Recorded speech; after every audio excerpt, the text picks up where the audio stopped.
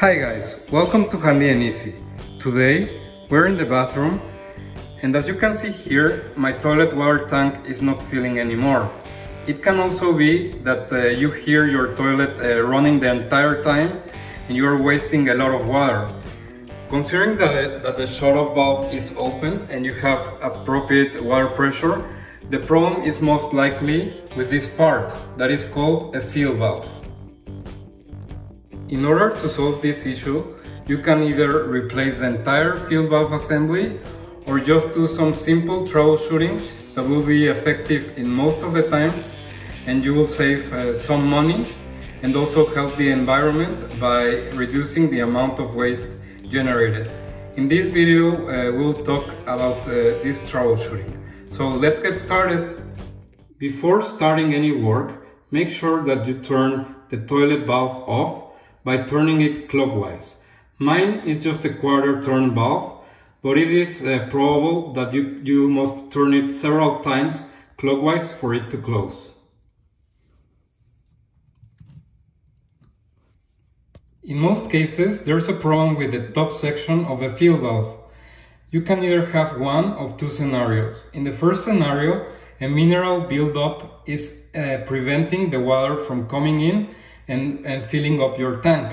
In the second scenario, the seal that is inside this mechanism has gone bad and it's not stopping the water from coming in. So you will hear your toilet running all the time and you will be wasting a lot of water. For both scenarios, we'll have to remove this top section. The first step will be to remove this plastic rod from this arm so that we can have more space and it's easier for us to perform the repair. So we'll have to push it like outside and it will be disconnected. Don't be afraid to use some force.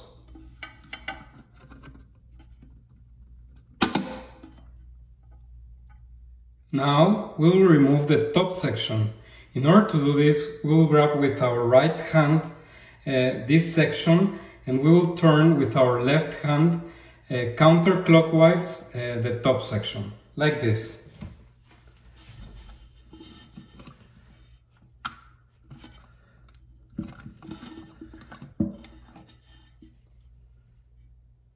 For solving the first scenario in which we have a mineral buildup, make sure that this area is clean and then place a water cup over the fill valve. Now we'll slowly open the water shut-off valve to remove all that buildup. And we'll do it for 10 seconds.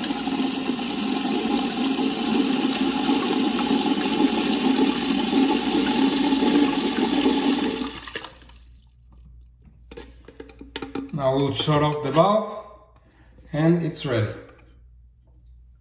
Now, if you have the second scenario in which this seal has gone bad, we'll just have to replace it. For doing this, we'll just remove it. Just use your fingernails and it comes out easily, like this. Now we'll replace the old seal with a new one. I bought this Fluidmaster valve seal in Amazon for just over $1, so it's very cheap. And I'm leaving a link in the description below if you're interested.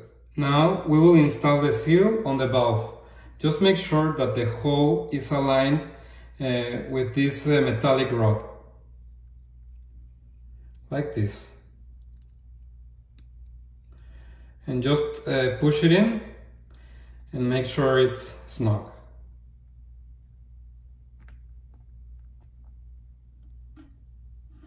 Now, after having solved for either scenario 1 or 2, we'll have to install the top section back again.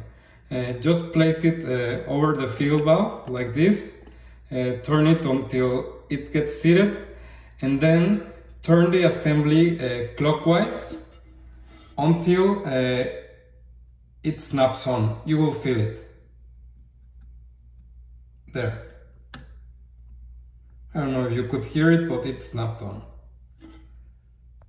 If you're having trouble snapping the top section, Remember that you can always grab with your right hand this bottom section so that it's easier for you to turn it clockwise. Finally, we'll be reconnecting the plastic rod back into place. Just push it in the direction of the field valve and make sure that the grooves are aligned, like this.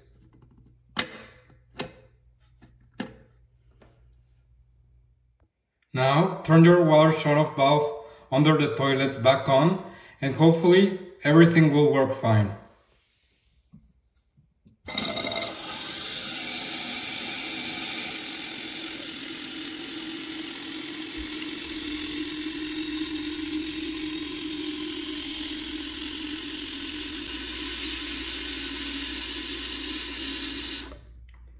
So as you can see and hear, the water field valve is working perfectly. So if you arrived at this point, you did it. You repaired your toilet. Congratulations. As a final note, it is recommended that the water level stands at ½ inch from the top section of the overflow pipe. If you need to adjust the water level, you can do it easily by turning this knob clockwise to increase the water level or counterclockwise to decrease it. If you found this video useful, please give it a thumbs up, subscribe to Handy and Easy, and as always, have an excellent day.